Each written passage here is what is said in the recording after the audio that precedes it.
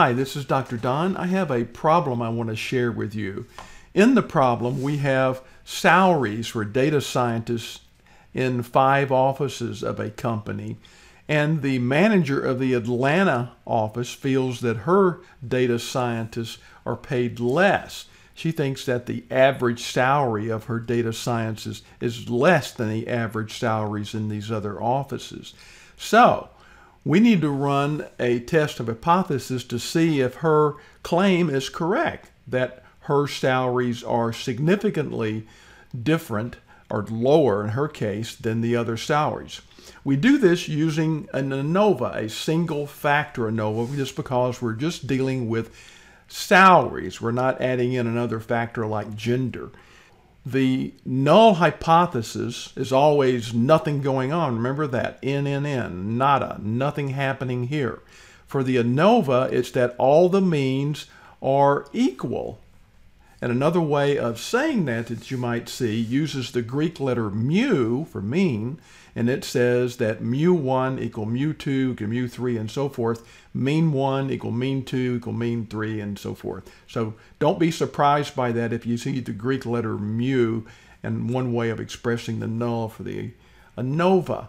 The alternative hypothesis is that at least one mean is different. We don't know which mean if it comes back significantly initially, but we know that at least one is different. We're going to use the Excel Data Analysis ToolPak ANOVA tool to do this. So let's go over here to click on Data to select that ribbon.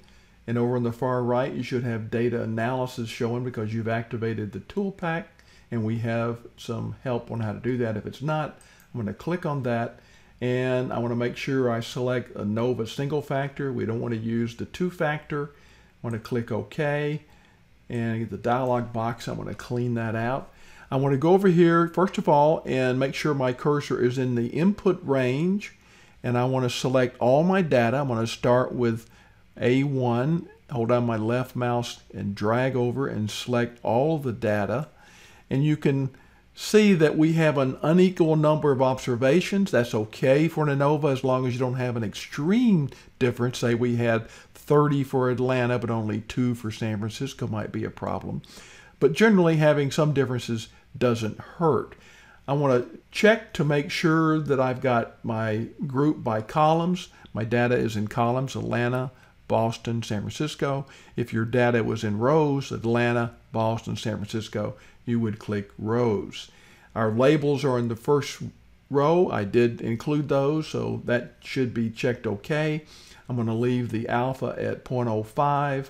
I'm going to get the output range. I'm going to delete that, and I'm going to select that value, and I just click OK. And looking at our output, we see we have some funky looking values there. That's Excel's way of saying there's not enough room to show all of the information. This is scientific notation.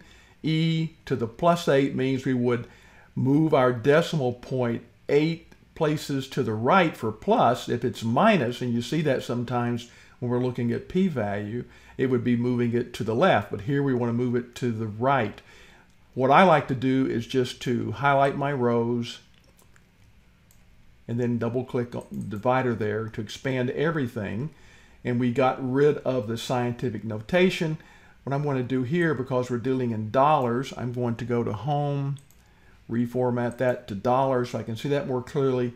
And we're going to talk about the variance a little bit. So I'm going to highlight that and put commas in there so you can see that better. Our results tell us that the average salary, the mean salary in Atlanta, is apparently lower, at least of San Francisco and Boston, but the output of the ANOVA tells us that it's not necessarily statistically significantly lower. And how do we know that? Well, we compare our F statistic, 2.47, to our critical value of F, 2.59, and because the F is not greater than 2.59, it's not in the rejection reason, which means we do not reject the null. Now the p-value is greater than 5%, so that is also telling us not to reject the null. And I'm going to just highlight those cells in yellow because I want to report this in my final report. So we have two ways of telling us that this is not statistically significantly different. You may be wondering why we're getting a non-significant, a no difference outcome here when we have these obvious differences in these averages of these salaries. Well, the ANOVA compares the variation between groups. In other words, these are our 5 groups, the variation between those groups with the variation inside the groups. Each of these groups has a lot of variation. And we see that here in this variance column. Now, the variance can be hard to understand because it's a square. And I think it's easier to understand if we just calculate the standard deviation, which is just equal to the square root. I'm using the Excel square root function of the variance. And you can see for Atlanta, that's about 20.6 thousand. And it goes up to almost 37,000 for Seattle. So that helps you understand a little bit of the variation that's going on there. Let me show you one more thing. Let me show you a table when we just add and subtract the standard deviation to the mean for each office. And you can see it here for Atlanta, just with one standard deviation above and below. It goes from 91,000 to 132. There in Seattle, it goes from 90,000 to 164. So that's a lot of variation within these groups. And of course, we've got a lot of variation here from 11 to 158. Combination of those two things gives us this non-significant result with a p-value greater than 5% and an F statistic less than the critical value. So I hope this helps.